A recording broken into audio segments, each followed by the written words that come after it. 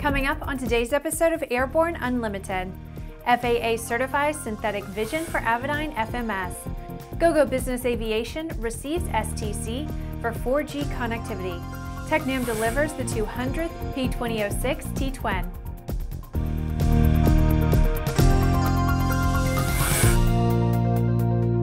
I'm Bri Cross. It's March 16th, 2017, and this is Airborne Limited. There were big smiles over at the AEA 2017 Avidyne booth as they earned FAA TSO approval for their new IFD 550 FMS GPS Navcom with Attitude Reference System. This also includes FAA approval of the Release 10.2 software that includes synthetic vision and two-way wireless connectivity with Avidyne's new IFD 100 iPad app. Avidyne has also received approval for their new IFD 545, IFD 510, and IFD 410. Quote, Release 10.2 was a significant undertaking that adds synthetic vision and expands our line of IFD series of FMS GPS products, bringing them to a whole new level of capability and setting them far apart from anything else available on the market, said Avidyne President Dan Schwen. Quote, with integrated synthetic vision and built-in wireless connectivity capabilities, no other navigators offer so much functionality, situational awareness, and ease of use, said Mitch Biggs, Avidyne's VP of Sales and Marketing. Avidyne's new IFD 550 is a full-featured FMS GPS Navcom with all the same functionality of their IFD 540, but with the addition of an integrated attitude reference sensor which detects pitch and roll motion and enables the display of dynamic synthetic vision with full motion 3D out-of-window views as well as exocentric in-trail views of the aircraft and nearby terrain obstacles, traffic, and terrain. The FAA has granted an STC to Gogo Business Aviation for its Gogo Biz 4G system. Gogo's Bombardier Challenger aircraft was utilized for certification testing. For those interested in adding Gogo Biz 4G, upgrade programs are available for new and existing ATG customers. Gogo already has received several dealers committed to securing STCs on a variety of aircraft. Gogo's 4G system utilizes their ground network of more than 250 towers and fiber backhaul. The new service will also offer Gogo Vision, which provides the latest movies and television shows via the Gogo Vision product, flight tracker, real-time weather reports, Gogo Text and Talk, which allows passengers to call and text with their personal smartphones, streaming video and audio, live face-to-face conversations through a user's favorite application, email with attachments, and web browsing. Additionally, Gogo Biz 4G provides an upgrade path to Gogo's next-gen network that is expected to produce speeds up to 100 megabytes per second. The next-gen network, scheduled to launch in 2018, will use a proprietary modem, a new beamforming antenna, and unlicensed spectrum to produce that level of performance. After the break, Tecnam delivers the 200th P2006T. Explore no limits flying in the FAA-certified Sea Ray Amphibious LSA, one of the top 3 best-selling LSAs in the U.S. Progressive Aerodyne Sea Ray comes equipped with a Rotax engine and exhibits extraordinary handling on land, water, and in the air. Check it out at www.searay.com. Redbird is quickly becoming the industry standard for flight training. Since Redbird introduced its revolutionary FMX in 2007, colleges, universities, and flight training operations around the world have integrated Redbird products into their curriculum. It's time to discover what Redbird can do for you. Join the migration. The dream is real, a truly affordable personal jet aircraft. The Subsonics Personal Jet Kit is priced at only $42,000. Kit plus engine is still under $100K. Add instruments, upholstery, and paint and you're flying. It's time to put your money where your bucket list is. Learn more at sonicsaircraft.com.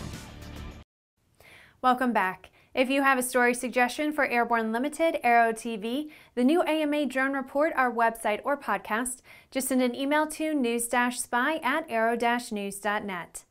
Bartolini Air, a leading Polish flight training organization, has taken delivery of the 200th Tecnam P2006T twin. With 200 P2006Ts now in service worldwide, Tecnam has partnered with NASA, a number of air forces, and other niche operators who now fly specialist versions of the twin, such as the P2006T SMP version 2. Quote, "For the many prospective commercial aircraft pilots we are training, our clients and customers, Bartolini Air is where the story begins for them," said Bartolomej Wallace, Managing Director of Bartolini Air. Bartolini Air operates an all-Tecnam training fleet of 11 aircraft, 9 singles and 3 twins.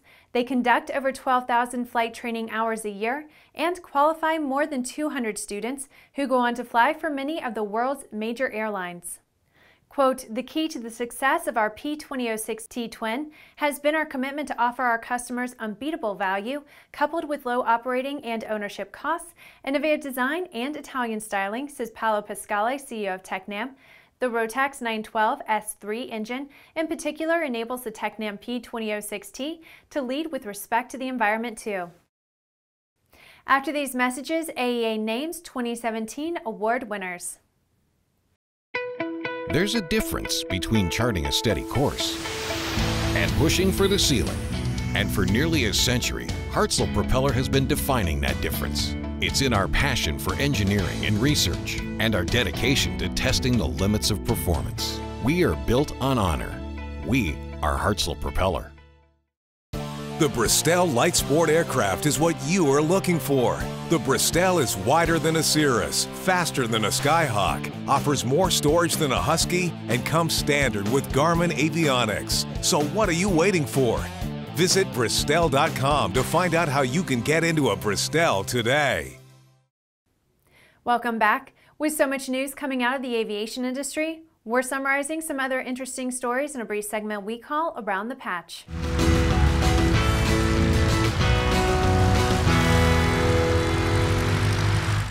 Two major awards were presented during the opening session of the 60th Annual AEA International Convention and Trade Show.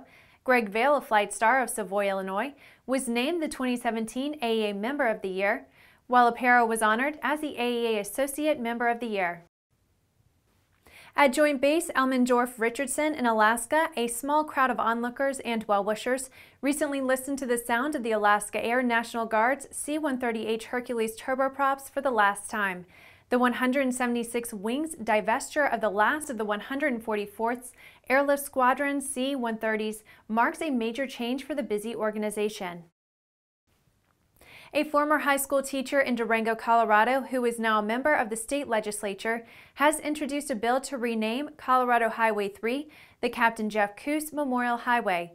Barbara McLaughlin, who is serving her first term in the state legislature, introduced the bill in the House Transportation and Energy Committee, where it passed unanimously. A bill making its way through the Montana Senate would make it illegal for a drone to fly at an altitude of under 500 feet over most private property without the explicit permission of the landowner. Media reports indicate that the bill would make drone delivery services illegal in the state. United Airlines employees, union representatives, and members of Congress rallied at Newark Liberty International Airport recently to protest Emirates Airlines' new daily service between Newark and Athens, Greece, the latest example of massive Gulf subsidies undermining the domestic airline industry. Subsidy-enabled flights, reportedly supported by the governments of the UAE and Qatar, allegedly violate international aviation agreements. Well, that's the trip around the patch. Now back to the rest of the news. The Sikorsky CH-53K King Stallion heavy lift helicopter appears to be on the way to becoming the world's most expensive helicopter, coming in at as much as $122 million per aircraft, according to one member of Congress.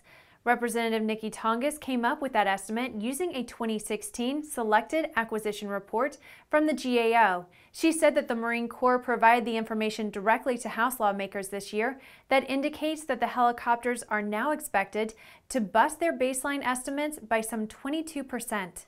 During a March 10th hearing of a House Armed Services Subcommittee, Tongas said that with the Marine Corps planning to buy 200 of the aircraft, and that, quote, $122 million per aircraft in 2006 dollars exceeds the current cost of an FA-35A aircraft for the Air Force by a significant margin. At that same hearing, Lieutenant General Gary Thomas said that when the King Stallion enters full-rate production, that per unit cost would drop below $89 million per helicopter. Quote, "That's still very expensive. We're working very hard with the program office and the vendor to keep the cost down and to drive value for the taxpayer," Thomas said.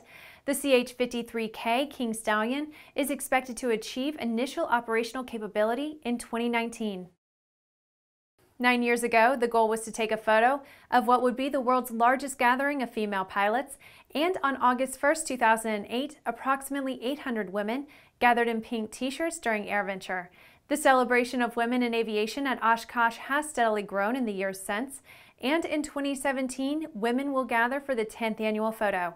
Wednesday's events kick off with the WAI Connect Breakfast, followed by the annual photo on Boeing Plaza and WomenVenture Power Lunch featuring Change Leadership speaker Dr. Janet Lapp. A pilot and flight instructor, Lapp has flown her airplane throughout South America and Africa on medical and rescue missions and is a longtime member of the Flying Doctors of Mercy.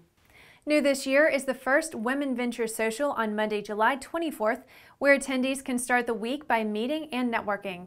On Tuesday, July 25th, the 99s will host a dinner event on the grounds.